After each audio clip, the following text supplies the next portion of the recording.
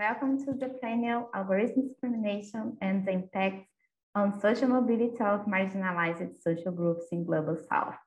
I am Fernanda, Head of Research at InternetLab, and I will facilitate our meeting today. Our panel will be divided into 3 rounds of questions. In the first and second round, I will ask 2 questions for each speaker. In the third round, the participants will be able to ask questions on the chat box. We invite experienced professionals to speak with us today. I believe it will be an important moment to understand how algorithm discrimination impacts the reality of Global South and creates obstacles to social mobility. Before we start, I will remind you that for safety reasons, it's not allowed to record or take screenshots of the session. Unfortunately, we have a little problem and Natalia could not join us today. Now, please, Arthur, Carla, Mona, can you briefly introduce yourselves in 1 minute? I also encourage the participants to introduce themselves on our chat box, name, institution, why you are concerned about algorithm discrimination. I remind everyone that we need to finish the panel punctually, so please be brief in your answers during the panel. We can follow the alphabetical order. Please, Arthur, can you start? You have 1 minute. Hello, everyone. My name is Arthur Gwagwa. I'm a Zimbabwean lawyer, but I'm currently working at Utrecht University in the Netherlands in the Ethics Institute, Department of Philosophy. So I'm doing research on the philosophical ethics of technology, mostly looking at socially disruptive technologies which are being used in the electoral context, autonomous intelligent systems, data capture technologies. And before that, I did extensive research in artificial intelligence governance and especially ethics in sub-Saharan Africa.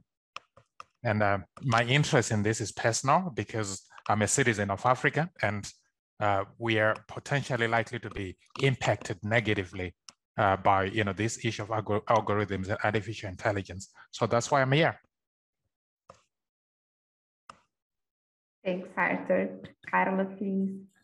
Hi, everyone. I'm Carla. I am a software engineer, researcher, and co-founder of Perifacode. I was born in a suburb area in Brazil, and education has always been very important for my family. And after being able to enter college, I decided that I would help and mentor persevering students who may have the same background as me.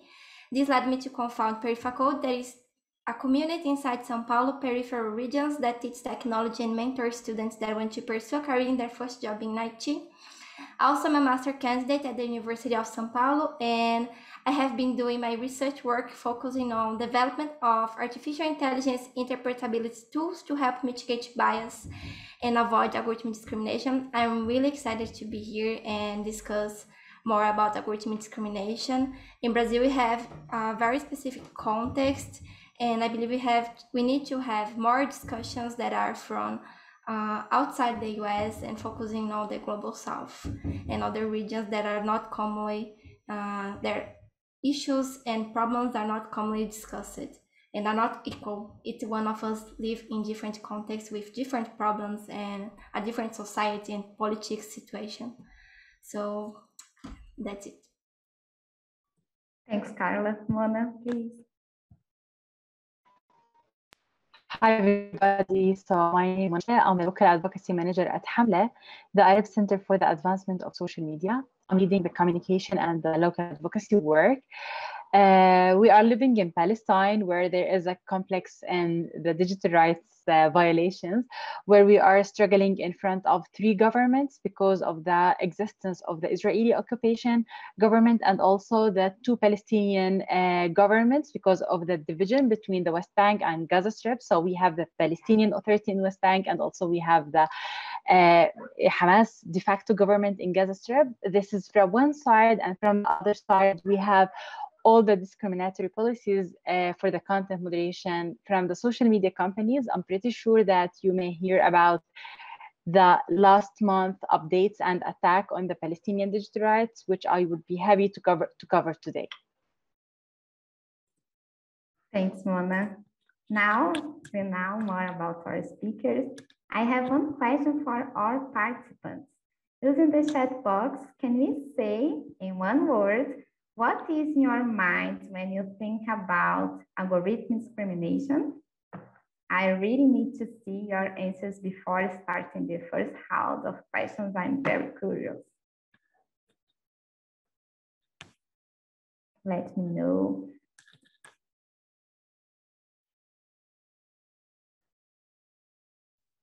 Are you starting with me? Yes, I'm hope these answers of participants, but I think Arthur, Carla, Mona, you can talk in one word too. What is in your mind about algorithm discrimination?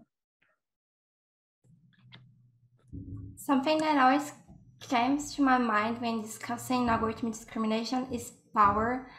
For many time, I have been thinking about ethics and other topics. Then I started understanding and seeing that actually is a discussion also about how power is distributed and how power works in each country and who has that power exactly. So how big techs and big corporations hold that power of violate some fundamental rights and digital rights of society, and I believe that power comes really strong for me. Good, Carla. Arthur, Mona? Thanks, Fernanda. So when I hear about this topic, I just think about the marginalized people and marginalized community. I'm thinking about the global south and how we are affected from these policies and from these algorithms. So while thinking in this, I'm also thinking in how could we make a joint work together to unite our efforts in advocating for a better digital rights for all people who are living in the global south and also for people who are living around the world, because the AI and the algorithms are really affecting and harming the way that or our digital rights.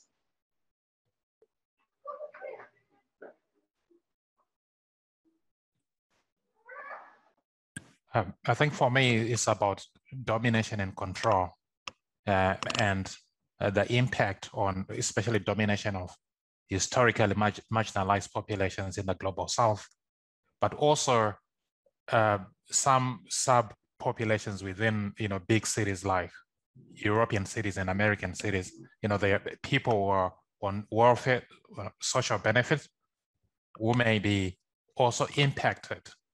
That is and say when look at the USA, like, the Black Americans who are going through the criminal justice system.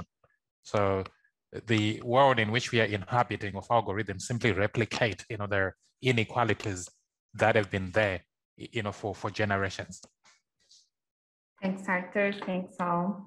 Our participants bring us interesting words: censorship, Facebook, human rights, injustice, control, oppression, exclusion, bias, and inequality, the need of neutrality, data bias, harm, not explainable. So all these words are important to mention algorithm discrimination. Now we will begin the questions with Arthur in this round. Each one of you has 4 minutes to answer the questions. I will let you know if you pass the time.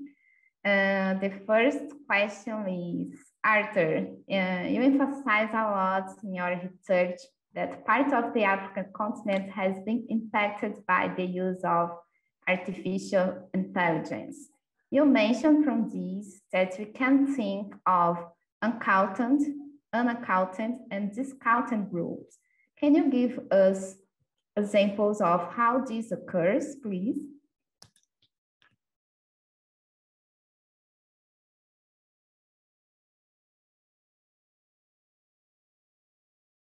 I think you are mute.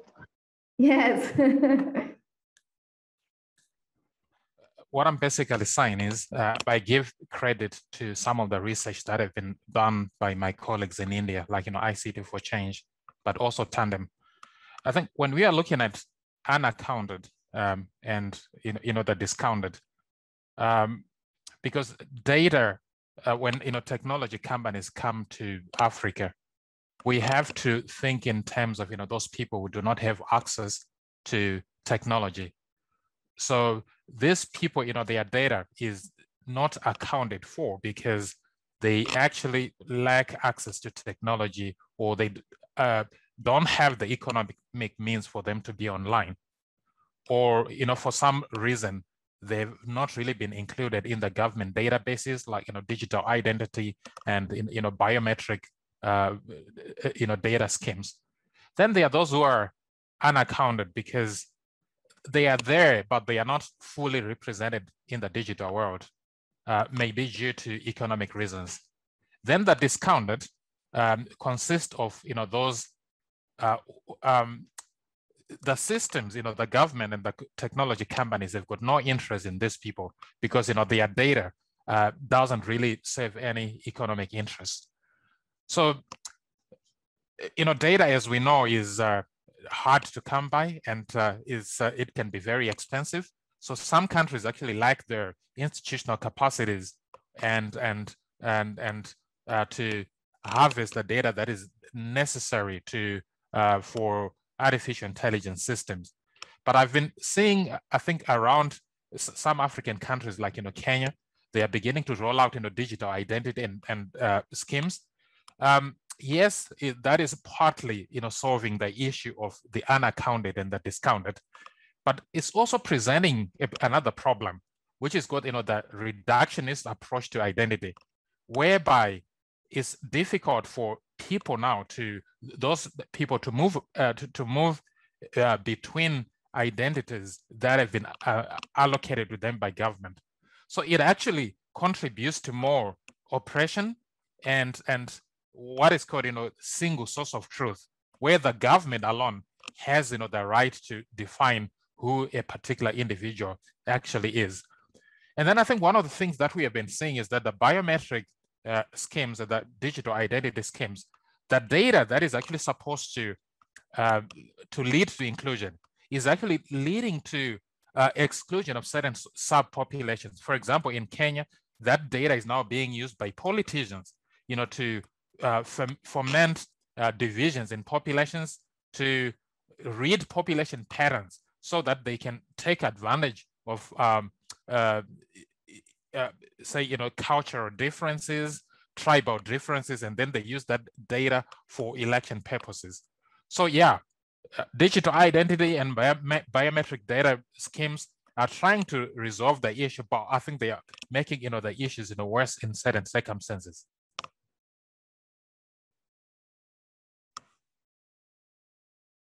Thanks, Arthur. Very important to listen to the examples brought by you. Mona, the next question is for you. Specifically in Palestine, we can think about the deployment of technologies in a context of attacks that occur in different ways, one of them being through the use of the internet. How have automated decisions contributed to discriminate and subordinate Palestinians? So, as you may know, over the past years, we were struggling in front of the social media companies and their content moderation policies because of their use of, because of different reasons. One of them is using the AI and the artificial intelligence in moderating the content for Palestinians. If they are using the AI, and they are not the only party who's using the AI, but also the Israeli company, the Israeli government is also using that to silence Palestinians and to censor our voices and silence us. So using such technologies, the AI, for censoring people is affecting and impacting the Palestinian discourse, political discourse, and Palestinian narrative. For example, over the past month, we have observed and we have documented hundreds of cases where Palestinian content was taken down, or where Palestinian accounts were suspended or sometimes deleted from the social media network, the different social media platforms. And that because of different systematic efforts that the Israeli government is using to silence Palestinians and to pressure social media companies to take down and to censor the Palestinians. And we can feel that these content moderation policies are biased because they are not adapting and taking the Palestinian context into consideration. For example, the word martyr, which means the word shaheed in Arabic, which means martyr in English, and the word muqawama in Arabic, which means resistance in English, we used to any post that have one of these two words to be taken down because they are defined, or automatically any post contain one of these two words is being taken down. And we think that this might be included in the AI and the machine learning, where the content that include this kind of words should be taken down. And we believe that these two words, for example, are suitable for the Palestinian context. And because of that, if social media companies are not adapting and are not, let's say, reviewing their content moderation policies, where they make the machine learning for their artificial intelligence technologies, we will continue struggling with their discriminatory policies, and we will continue to feel that we are being silenced on these platforms. And this is like, these two words are an example of many other cases, because also if they are not taken down, the content, or if they are not if they are not suspending accounts, they are also practicing other kinds of discriminatory policies like shadow banning and geo-blocking and so on. And we feel like this kind of policies is affecting the Palestinian narrative and the Palestinian political discourse, which is also affecting the movement on the ground. On the other hand, when they are claiming that this is like machine learning and artificial intelligence issues, we see and we observe that there is a hate speech, racism, and incitement content from the Israeli extremist groups was published on the social media platforms that was inciting against Arabs and Palestinians. And we have observed that this kind of incitement and content was transformed to a violence in the streets against us, against Palestinians in the streets, especially in the mixed cities. So there is this myth of neutrality when it comes to these to the artificial intelligence and these policies. And because of that, we see like this is an unfair policy and it should be reviewed. And we have like several recommendations on behalf of that. And one of them is adapting the context and not only dealing with the machine, because it's like dehumanizing the people who are, or the users, and what we are sharing on the social media platforms. Thanks, Mona, for sharing with us a little about this point. Carla, the next question is for you. So in your experience, do you observe on the part of the big techs a hierarchical treatment in relation to the demands of the global north and south? Well, I believe that this happens. I feel like countries in the global south are far from being able to catch up with the global north, where digital technology companies are the new corporate giants. I see that when something happens in the US, the companies have to be held accountable. But when something happens elsewhere, I don't see the same movement happening. This happens for many reasons. I believe we have to consider coloniality here.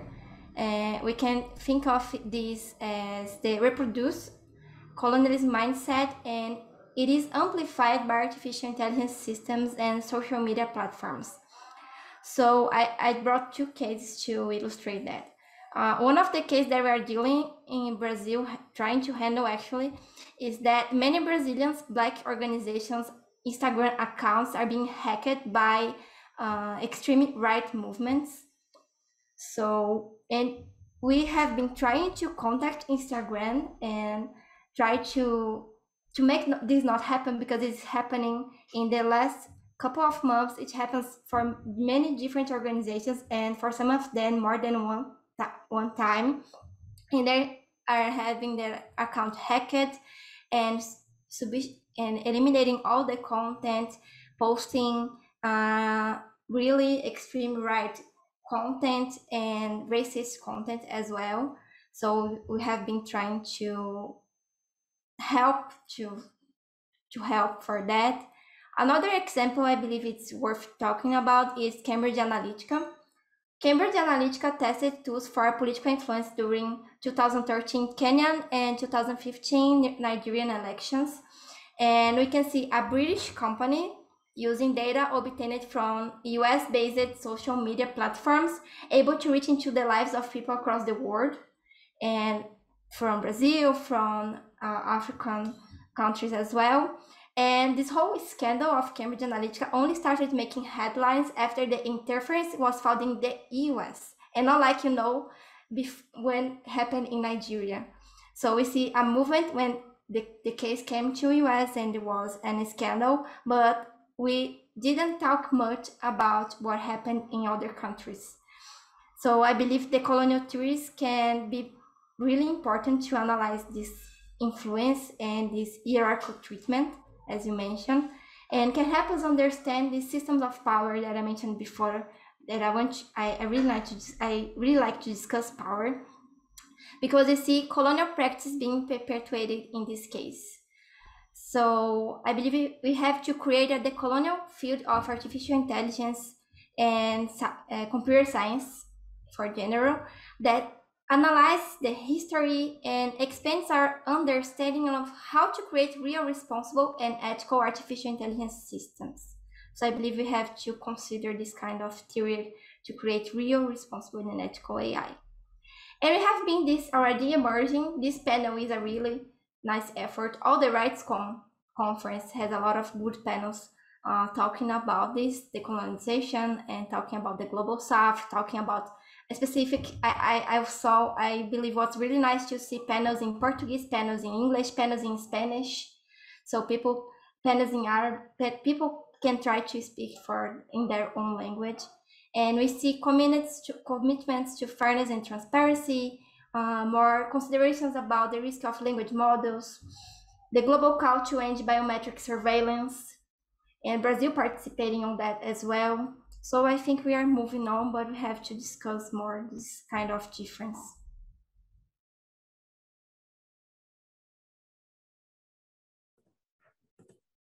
Carla, thanks for bringing us your vision and the examples about the work of big techs and the different relations of power. We will now begin the second round of questions. Again, each one of you has 4 minutes to answer the question. The first question goes to Mona. Mona, what are the responsibilities of governments and international organizations in terms of investigating AI when there is discrimination against historically underprivileged social groups? Thanks, Fernanda. So I would make the recommendations into 2 parts. I will start with the governments or the third-party states, let's say, and then we'll continue to the international civil society. So with the states, I think states should repeal any law that criminalize or unduly restrict Palestinian digital rights and human rights online and offline. They should only seek to restrict content pursuant to an order by an independent and impartial judicial authority, and in accordance with the due process and standards of legality, necessity, and legitimacy. And also, states should refrain from imposing disproportionate sanctions, whether heavy fines or imprisonment, or social media companies, given their significant chilling effect on freedom of expression.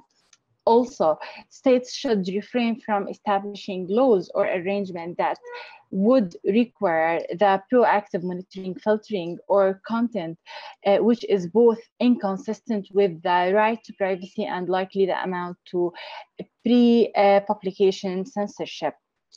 Also, we think like the governments should also put pressure to make sure that the oversight board of the Facebook, which is like the court of the Facebook, is something really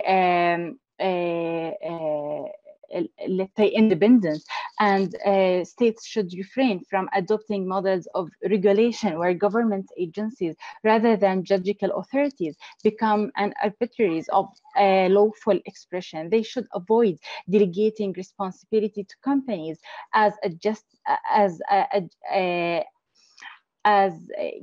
judgment of the content, which empowers corporate judgment over human rights values to determine it of the users. And also, governments should pressure the social media companies to be much more transparent about their policies, which are being used in the artificial intelligence and in other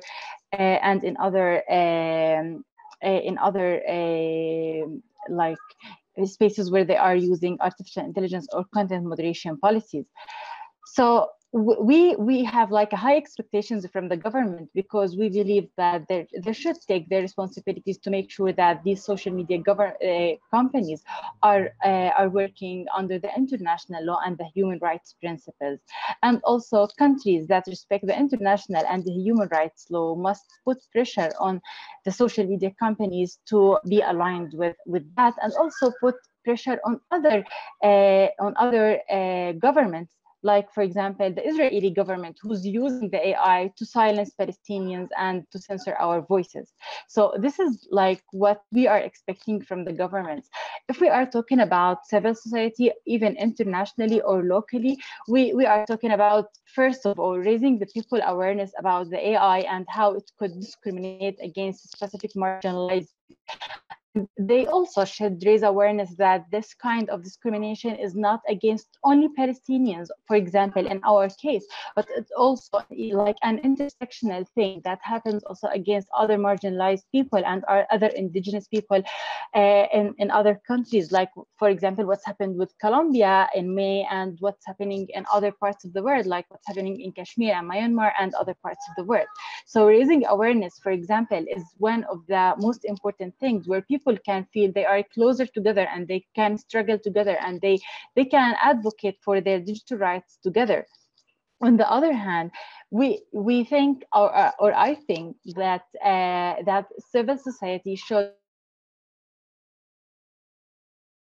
be engaged and work to engage with the international UN bodies and regional organizations like the EU and NATO, African League, and other parts, in order to bring about the consequences around the legal framework to protect the human rights threatened by these systematic efforts that violate our digital rights. Also, to ensure accountability, and this maybe it works for the governments and also for the civil society. We should make sure to hold the social media companies accountable when they are violating our digital rights, because if they are not being held accountable, then they will continue violating our digital rights, even by using the AI technologies, or even by other policies that they are legislating to be used in their companies. And last but not least, so civil society locally and internationally should put pressure on the social media companies to human rights audit. For example, a couple of months ago, Facebook had announced their human rights policy, but now we are demanding Facebook to make a human rights audit to make sure that their policy is working, that they are not violating our digital rights, not only Palestinians, as I mentioned, but also other people around the world. So this is like the basic things that I think governments and civil society should demand or should work on to make sure that artificial intelligence is not violating and is not discriminating against marginalized people and indigenous communities. Thanks, Mona. These points are really important and challenging. Thanks for that. The next question is for Carla. Carla, about the strategies adopted by big techs in relation to algorithm discrimination, do you think they are effective in the Brazilian context? Okay, I believe that's actually really hard. I can not say I think so. I believe I don't think so. I think they are. We have a really different context as many other countries in the global south. In Brazil, we have a big challenge towards giving awareness of algorithmic discrimination to society. So the scenario is radically different for developing countries where digital inequality is huge, leading to absolute technological dependence. So we don't develop our own technology here. We import this technology from the US, as many other countries, and use in our context in expecting similar results. What happens is that this does not work this way, and we have really different contexts. And we are I feel like we are just starting the discussion about surveillance, banning facial recognition, and imaging transparency for algorithms for the government and other organizations. For example, we have a lot of Brazilian startups working on fixing facial recognition, promising to create fair and ethical facial recognition service. So I feel like we are divided. We have Black activists and other organizations from the civil society relating that we should banish facial recognition and other kinds of technology because there is no strategy that they could adopt that could help this scenario. And there are other sides trying to fix this scenario, trying to create solutions for us that consider that the data is the problem and the big techs don't consider our context, so we should fix the data, create more diverse data sets, and many solutions would be better, and the algorithmic discrimination impact would be minimized or decreased. But I really don't believe that this is going to work like that. I feel like we have to dive deep into this discussion because it's not only a data problem, and sometimes in the technology field we tend to simplify the problems. And one of these simplification is saying that the problem is the data, so we are giving more diverse data to algorithms, and algorithmic discrimination will not be a problem anymore. And that's not how this works. It's really more complex. We have society problems that are going to exist for a long time, and artificial intelligence is only automating these inequalities. But I am optimistic about the work that activists and researchers, actually more specifically Black activists and researchers in Brazil, are doing to fight this kind of thinking, this kind of big techs are going to save us, big techs creates the problem, and big techs are going to create the solution. And we are feeling like, okay, we can create our own solutions. We can give ownership to create, we can have ownership to create the solutions we want. And because we are living the problem ourselves. So it's our bodies who are in danger, it's our bodies who are harmed, and we have the right to tell how we want to solve this and not depend on an external solution, on big techs deciding that they want to try to solve this problem and not even talking to us or analyzing each context specifically. So that's my opinion. Thanks for sharing with us your optimistic view and a little about Brazilian context. Arthur, how can the notion of ethics contribute to building solutions to the problem of algorithm discrimination? I think first thing is, I think there's been a debate on moving from principles to practice, to say, we've been focusing on principles, for many, for about, 3 to 4 years now. But I think when you look at what happened at Google, when Google set up a committee, an ethics committee, I think that was more, I think, one of the most commendable steps in implementing, moving from principles, to practice. But we all know that it was sort of like a facade because, the firing of Timid Gebru and those who were bringing in different voices and different views to the issue of the, discriminatory effects of algorithms. We know what happened to them. So there isn't really a commitment by big technology companies, to encompass or to embrace, views, to embrace, diversity, which is actually essential to having, their whole discourse of, ethics being relevant to removing discrimination. I had a situation this morning trying to open a Dash bank account. The software couldn't even recognize my face. And then we've got an issue in America at the moment where Texas is trying to ban the teaching of critical race theory. And then in Pakistan, was it in India last week, where India was insisting that Twitter should have a representative within the country to whom, the complaints can be directed. So these are all issues of ethics, because ethics as currently formulated are very narrow. These are just, principles that are Western-centric, principles that are coming from Silicon Valley. The same people who are bringing about the problem of, discrimination are trying to fix them. Whereas what we need is actually an intercultural discourse, a discourse of ethics that is overarching, that takes into account different cultural perspectives. For example, where we know that I think the algorithms are discriminating people of color, but the people of color are not really being represented in these forums. So what we need is philosophical, ethical principles or normative ethics coming from indigenous populations, from the Aborigines, or from religious groups like, from Buddhism, from the Baha'i faith, from African religion.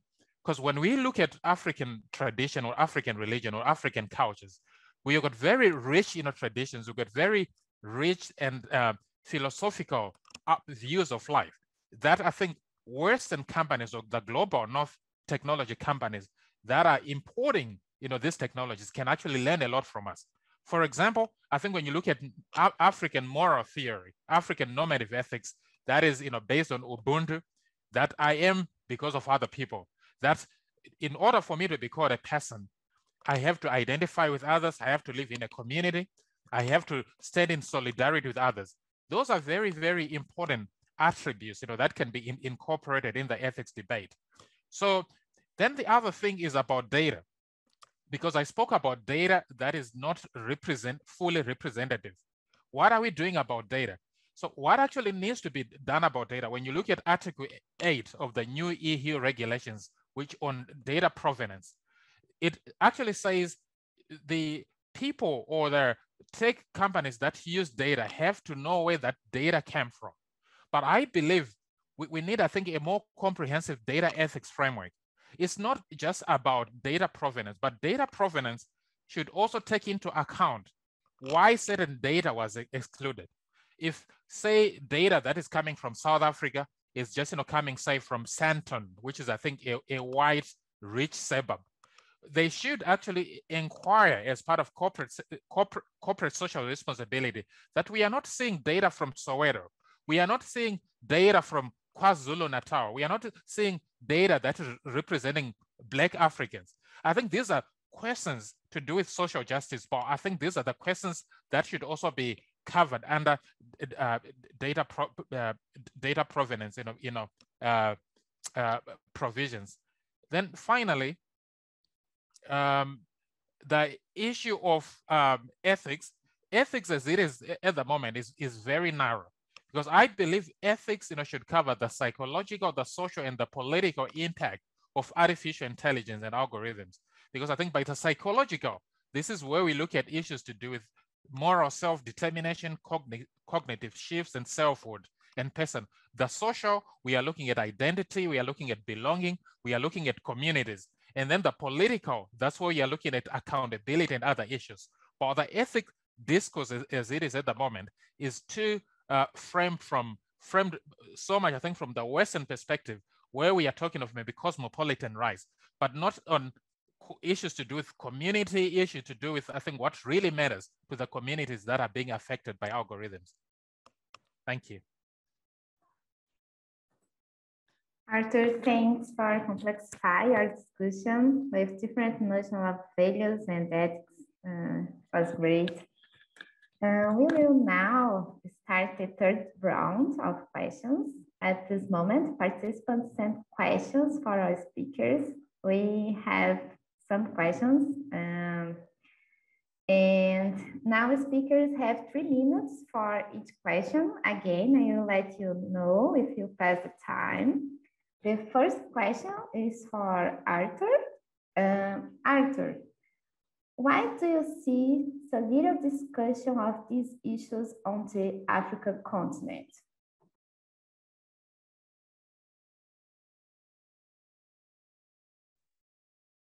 Sorry, I didn't get that question.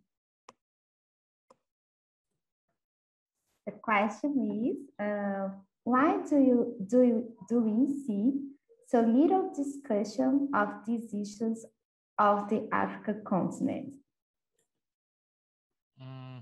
Probably, I think you could start with another panelist, and then I'll have to think. Would you like to post it for me? Yeah. Why do you see so little discussion of this? Oh, okay. Yeah, I think it's a question of privilege as well. I remember many years ago when I started doing research on privacy, the right to privacy. I would go around African countries, and I was representing privacy international back then, doing a project for them. Most of my African colleagues thought it was irrelevant to Africa. Oh, privacy doesn't really affect us. This issue about Edward Snowden and surveillance, that's an American issue. So I think it's about knowledge gap. But knowledge gap is also because I think what we call in philosophy epistemic oppression, where we are given so little information, or we are given information too late when other continents are already in the game. Because Africa, their only version of algorithms and artificial intelligence at the moment is WhatsApp, is Facebook. So if you were to ask an average African about the effect of artificial intelligence and algorithms, all they know probably is just about WhatsApp. So in other words, I think what the Western or the global North is doing is to give us very little information, because they know that information, data is power. And then when they do the research, or they give us what they want us to know. So it's actually called epistemic oppression, whereby we don't really have information. We are not aware. There's lack of awareness about these issues. It's an elitist game, really. I think only a few people like me who are privileged, I think, to be here, who are not even truly representing the voice of Africans, because I'm in Amsterdam at the moment. But I think this debate, I think Africans need to have information about these systems. When artificial intelligence projects or products go to Africa, or the biometrics and digital identity, they should actually have warning signs. Have you ever seen milk in a shop, or someone is selling meat? They usually put some labels to say, well, this can make you fat. This can make you like this. So that's what we need. So the products that are being exported to Africa do not really have sufficient information. That's why people are not making a lot of noise. By the time we start making a lot of noise about this, our continent would have been colonized once again. Thanks a lot. The next question is for Carla.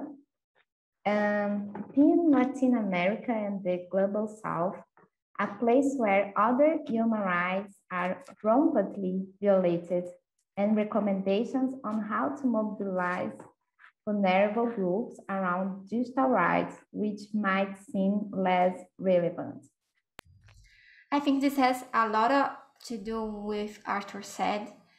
In Brazil, we struggle a lot to bring this discussion of privacy and digital rights and algorithm discrimination as well to the whole society, including people that might think this is not relevant, as Arthur mentioned. This happens a lot in Brazil as well. And what we have been trying to do is to speak with organizations who have more contact with people and trying to make this discussion more, how can I say, for everyone, not only for specialists and not only for the ones who speak English and has more access to the articles and discussions that are mainly in English.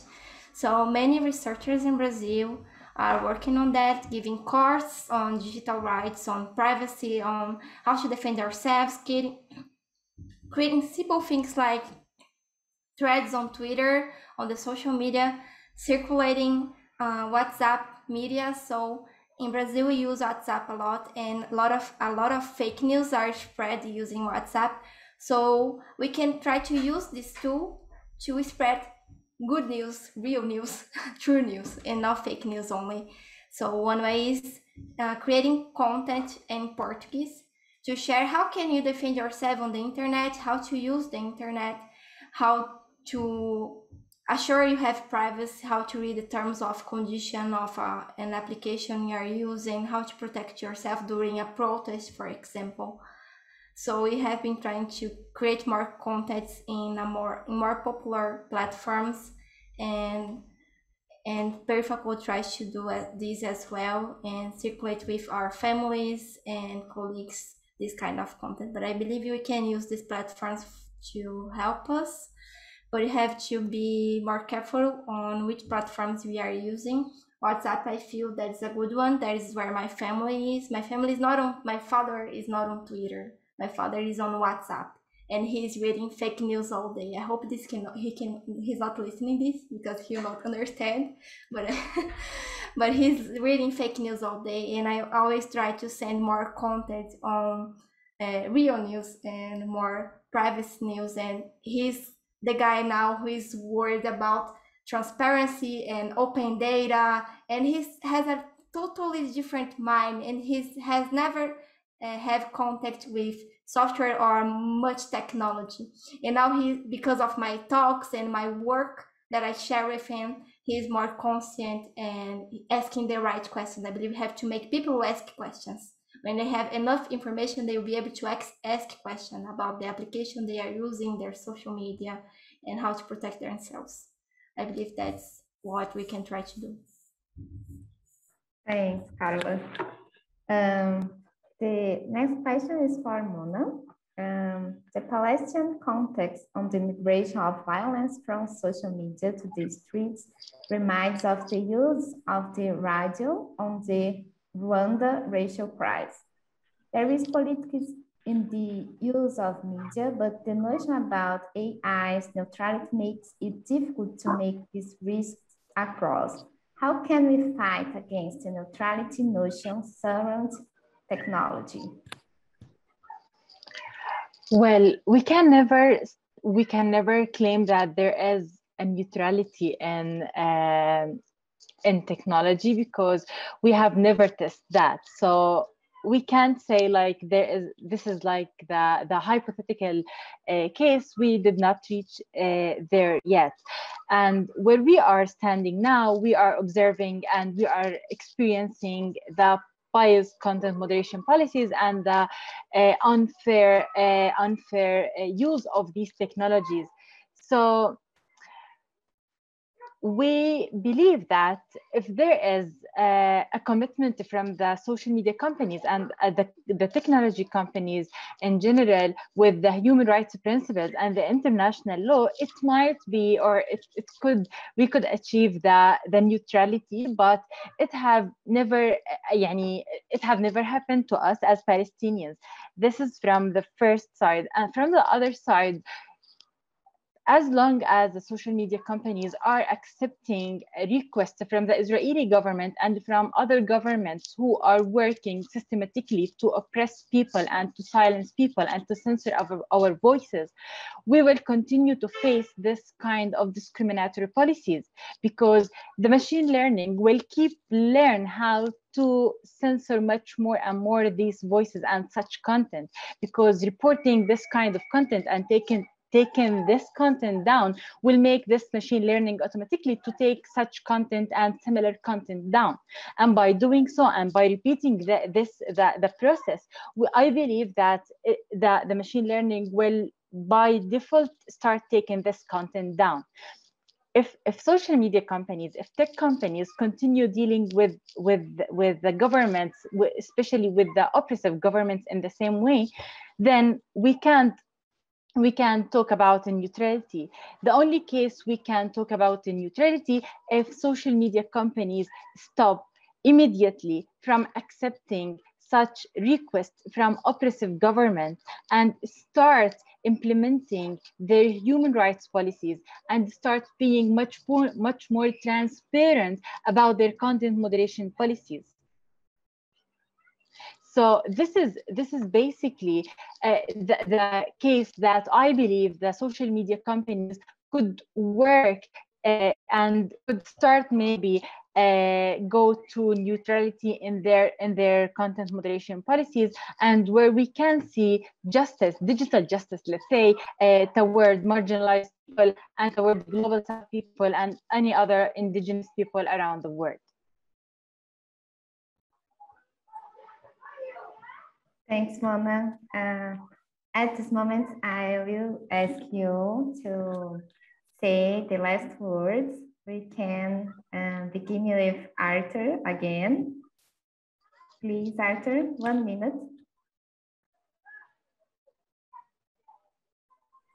You are mute. We need to include people who are being impacted by algorithm and artificial intelligence in the debate, one in knowledge production. And Africa actually needs, and Asia, parts of Asia as well, and South America, to be included, not at this elitist level, but right, like I think what's happening in Kenya, like Samasos, for example, they go to their slums where the poor people live and try to work with them, to generate data. But I think it shouldn't really be done in a paternalistic way. And we need to see real change in the boards of, Google, Facebook, Twitter, and these, technology companies. But so far, it's bad news when one of the prominent Africans, Timid Gebru, speaks out and then she's fired. I think, to me, we still have a long way to go in terms of, addressing these issues. Thanks, Arthur. Thanks a lot. Carla, please, your last words. I agree with Arthur. We have to include the more impacted and historically marginalized groups into this discussion.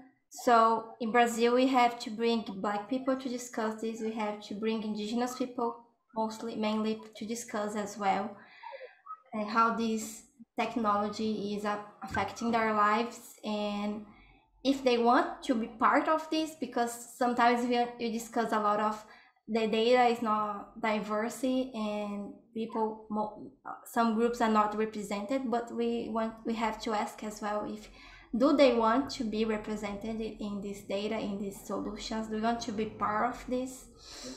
And also we have to discuss more about this supposed neutrality that we discussed some here in this panel, because this technology neutrality makes our companies don't feel that they don't have to do anything, and like Arthur mentioned Team Gibru. It was a really important moment for me because it made me totally change my mind about are companies really committed? I was feeling like, okay, they are committed to this. I feel like Team Gibru, I'm part of the Google Developers Expert Program, and we had some meetings monthly with Team Gibru team to discuss ethics, and I was feeling, okay, we are working, and then this happened and the group stopped it, and I felt like, okay, I have to change my mind and work with the organizations based on Brazil to make this, to avoid algorithmic discrimination. We have to work inside here to make solutions from here. So that's how I want to make you think about that, how you can create solutions inside your country to avoid algorithmic discrimination and give more awareness of this topic with people who are mostly harmed by this. Thanks, Carla. Mona, your last word. Yeah, I can hear you.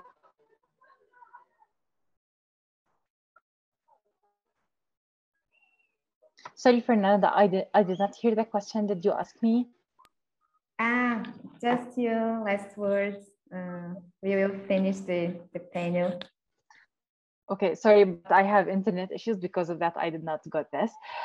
So thanks for the RightsCon. This was like a great opportunity to chat with the Global South people, guys, with you guys.